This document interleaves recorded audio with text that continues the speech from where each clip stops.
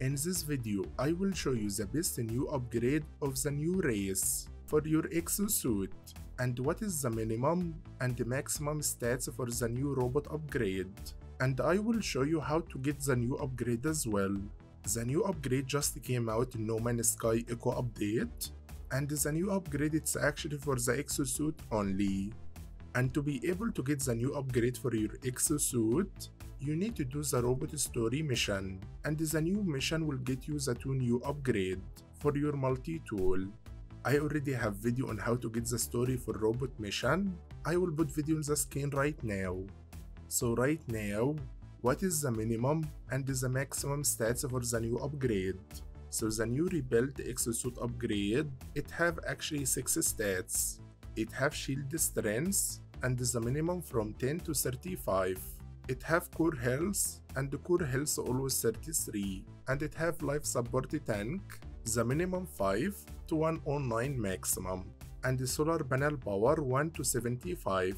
Sprint distance 10 minimum to 60, and fuel efficiency 6 to 31%. I will show you the best upgrade for Exosuit in second.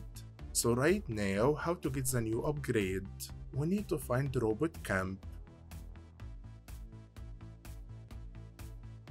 If you already finished the mission, you can just find it like I am.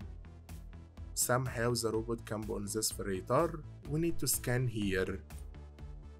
You will see the robot race all around us here. So to buy the new upgrade, you need to click on Exchange Void Motes. You can buy the rebuilt Exosuit module for Void Motes here, and that's how you get them. So how to get Void Motes? You need to do mission for the robot race, and you can see we're gonna get 250 Void Motes here. You can do mission much as you can, not all the robot mission give you Void Motes. If you see robot don't give you Void Motes, you can just ignore it. Just go to another one. You can see this one gonna give me 420.